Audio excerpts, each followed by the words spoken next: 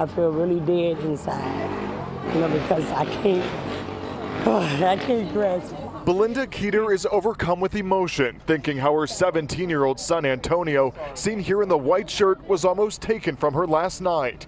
It happened after someone opened fire just after a basketball game turned heated here at the 12th and Cambria Rec Center in North Philadelphia. Antonio was shot in the arm. He now has to wear this cast before he undergoes surgery Friday. He's not really taking it too well. But while Antonio still has his life, his friend, 17-year-old Quasier Burley, doesn't. Witnesses say Burley was shot outside the rec center before then running inside and collapsing at Mike Abdullah's feet. Everybody is trying to calm him down, say, "You all right, you all right, stick with us," and his eyes are closed and he's gagging for breath.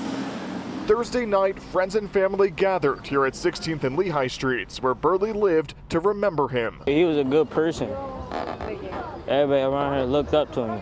Everybody. Now police want you to take a good look at this security video. It shows 3 people of interest who approach a gun that was left on the sidewalk in front of the rec center. They then pick it up and leave around 8:20 Wednesday night, just minutes after the shooting.